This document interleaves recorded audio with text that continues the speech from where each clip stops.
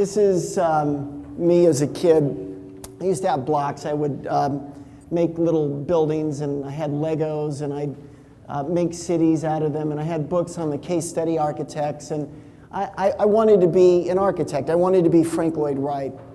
I got to college, and I learned, first of all, that I have neither the talent nor temperament to be an architect. I also learned that he actually was kind of an asshole, so that ceased to be an option. But I learned about this guy. This is Jim Rouse. He was actually the first developer to commercialize the mall. That's the Santa Monica Place old school, before they tore the roof off. Frank Gehry was a longtime architect with Rouse.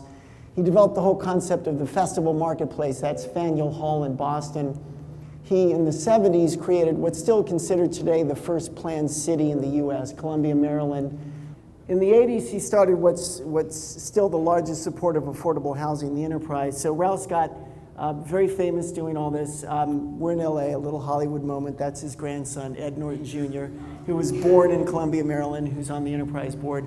So studying Rouse, I concluded a few things. First of all, he helped me to appreciate that there are companies that wed profit and purpose. It turned out Rouse was a very religious guy, and he felt that it was his God-given responsibility to do good work with the work he was doing. Now, he never talked about that to investors. To investors, it was all about ROI, and for the most part, he did well for investors. But to his employees, he talked about how the things they were doing were really helping to improve communities. So he developed the mall, for example, because in the 50s, the affordable housing were in the suburbs, and there was he felt that the suburbs needed a town square. He felt that they needed a place for people to congregate and play, and he saw malls as an all-weather town square. So that's why he got into it. By the 70s, you had people moving out from city centers, and so he became an expert in urban renewal, and he created the Festival Marketplace, Faneuil Hall, South Street Seaport, Harbor Place in Baltimore, as a way to bring people back into city centers. So I, like Rouse, felt an onus to try to add value through my work. Mine based not so much on any kind of religion, had a spiritual component, but more just kind of a golden rule. I felt like I should add value through my work. And I recognized, this is in college when I was learning about Rouse, that people like teachers and nonprofit folks and people who work in healthcare do it directly every day through the work they did, but Rouse helped me to appreciate that their businesses were integral in that which makes your product or service successful are things that make it purposeful. And I said, that's a cool concept, because when you create a successful business, let's define that as a profitable business, never easy to do, but when you do, then you have something that can sustain and grow your business, and whatever beneficence is integral in that product or service, it spreads. So I said, hopefully someday I'll do that. Two, he helped me to appreciate that developers are more important than architects, because developers hire architects, or they don't, and they allow them to do cool, responsible things, or not. So he said, I should become a developer because I have no talent to be an architect. Developers are more important, and I felt like the world could use more responsible developers like Rouse. So that's the background. When I finally got into real estate, so I spent a couple decades in tech, and when I finally got into real estate a few years ago, I thought this market was a rocket ship that would take off and never come back. I was wrong about that. But I recognized that there were a group of consumers, variously called the cultural creatives, who really appreciate design in the products they buy, right? So they're buying Michael Graves products at Target and Apple, and buying select pieces from Design Within Reach, and maybe more stuff from IKEA, and reading Wired and Dwell, and doing yoga. And these are also people who really appreciate products that are built in a healthy and sustainable way. So they're driving Priuses and buying from Patagonia and shopping at Whole Foods. These consumers are variously called the cultural creatives. The problem is that the production home builders, the KB Homes, Lennars, Pulte's, Centexes of the world, don't build for that audience. So he said, I'm going to start a company that gets world-class architects, doesn't screw up the great work they do, integrates an extremely comprehensive environmental program, and then uses factory production to build what we build better, quicker, cheaper, and with smaller ecological footprint. So we work with Ray Cappy, who started SciArc, one of my favorite all-time architects, Kieran Timberlake. They were the AIA Firm of the Year a few years ago. We've done some standard homes with them. Now, we're working with prefab, and a quick primer on prefab. And I'll move from things that happen mostly in the factory to things that happen mostly on site, before you get on site, fabrication. So the biggest category are manufactured homes, basically mobile homes, and they have to conform to HUD, Housing and Urban Development. They have to be mobile. Modular is more what we do. It's like big Lego pieces that come together. Panelized is doing walls or maybe roofs and pieces, more site work. And then the last category, kit, where all the pieces are pre-cut, but you still have a lot of work to do on site. Now, prefab isn't something that's a solution for all kinds of building types, but when it works, you can, first of all, improve quality. You're working in a controlled environment, so you have jigs. You can make sure that your angles are true. With better quality, you can get greater energy efficiency and durability. Absolutely, you can do things faster, right? Because typical site build construction, you do your site work, and only then can you start to frame the building, to do all the infrastructure. Whereas with prefab, as you're doing the foundation, you're doing the structure off-site. So you can do things in half to a third of the time. Less waste. The average site built home, maybe 30 to 40% of your materials end up in landfill. Incredibly wasteful versus maybe 2 to 10% for a prefabricated home, because you have a single centralized building where you're doing your work. You can store and reuse your materials. With less materials, with faster construction schedule, with less administrative overhead, dealing with lots of subs, you can reduce the cost. So those are some of the advantages of prefab.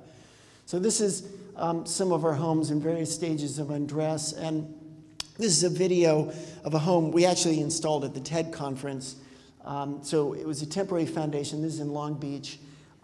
It took us about 3 months to build the 4 modules that comprise the home. The home is about 2,000 square feet. And it took us about 3 hours to install it, and then 3 days to finish it up. So we can do things very quickly. I mean, that's like a third of the time typically you would spend to do a home. So that's the first module coming down. There's the second one. That's the kitchen module. It actually has the appliances installed. The bathrooms have all the tiles, all the grouting. So the only thing we have to do once the home is there is any places where materials, for example, the cladding, intersects a boundary line, then we have to, of course, do that on site and connect the utilities. And as I said, we were able to finish that very, very quickly. And then that home got moved to Newport Beach. So this is this is the first home we ever did. This is designed by Ray Cappy. This is actually my home in Santa Monica. And you all are welcome to come tour it. I say with some reservation, by the way, but that's my email. I don't know about the whole serving tea part, but actually, let's go back. There's the Legos I used to play with as a kid. How am I doing on time? Not bad. By the way, I think I'm going to set the record tonight for the most slides ever shown at your event. That's what I'm working on. So one of the things, and my home, by the way, is the first home ever to be certified LEED Platinum, which I'll explain in a second. This is a home we did with a guy who's in the audience and another friend. This was in Brentwood. This is a home we did in Newport Beach. This is the first LEED Platinum home in Newport Beach. That's the home that was installed at TED, by the way.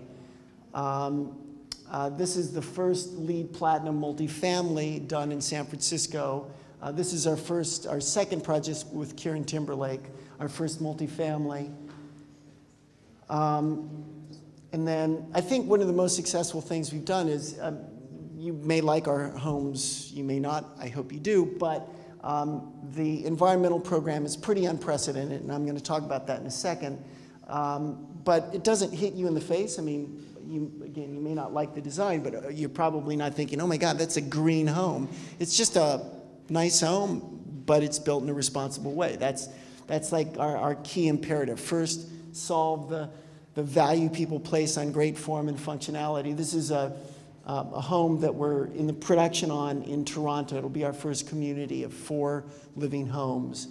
That's what the inside should look like.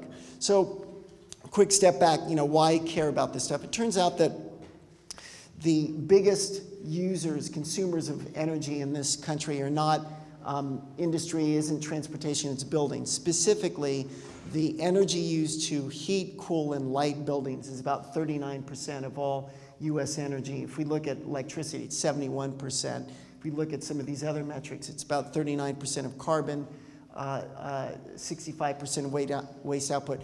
40% of all raw materials that are extracted on this planet are used for building materials. So the bad news is, if you care about, if you believe the thesis that we have a relatively short amount of time to radically change the way we build products, the way we consume, or there will be increasing and increasingly bad climate change, negative climate change. The bad news is the buildings that we live in, that we play in, that we learn in, they're the worst problems. The good news is the technology, if you will, to dramatically reduce the energy use, the water use, the resource use. It exists. You can buy it at Home Depot. It's no more expensive than non-sustainable materials.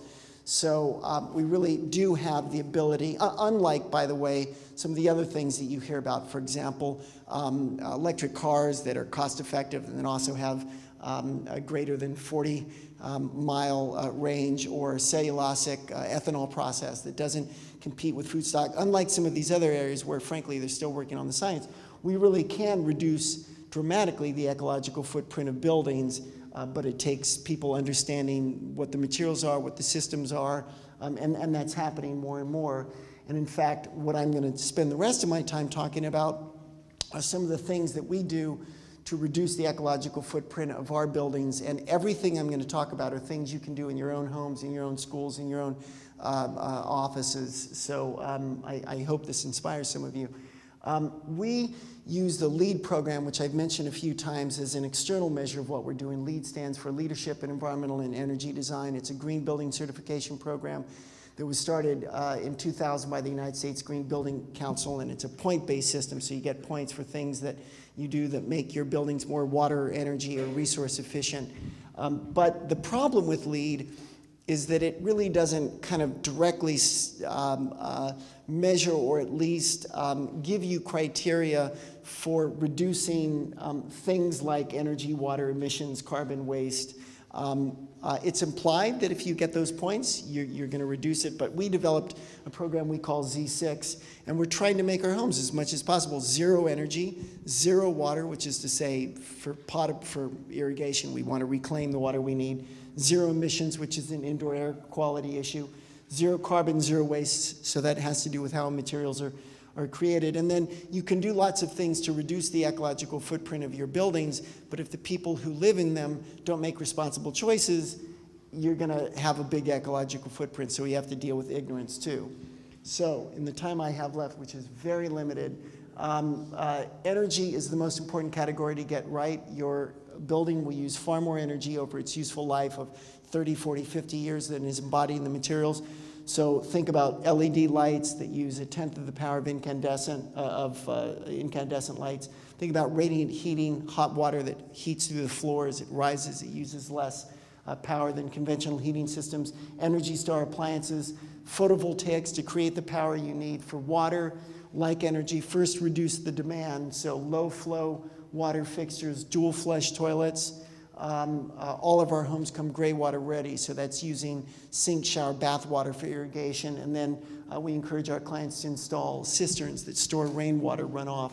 For emissions, which is an indoor air quality issue, there's more and more research suggesting that things like formaldehyde, urea, volatile organic compounds, mold, these are things you find in the adhesives in carpets and in paints and in wood.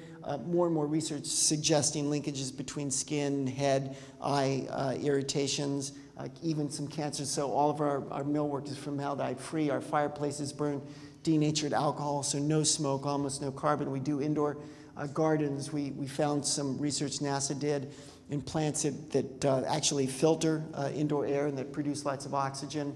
For carbon and waste, steel's the most recycled building material. You can source wood from Forest Stewardship Council. It's a nonprofit that certifies that wood is grown and harvested in a sustainable way. You can get that from Home Depot. There are tiles, beautiful tiles you can get from glass, countertops from recycled glass and mirrors, or even cellulose.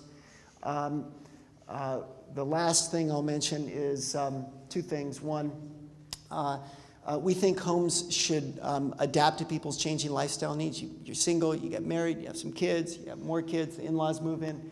So things like movable walls and millwork that you can change, and internal and external space that you can expand. We think that's an important capability for homes. The last thing, for ignorance, I of course drive a Prius. Anyone else drive a Prius? I could ask what your mileage is. You would tell me, because there's a screen, Ingenious, that tells you in real time what your mileage is. It gives you feedback. The engineers here could tell us any system with feedback tends to improve.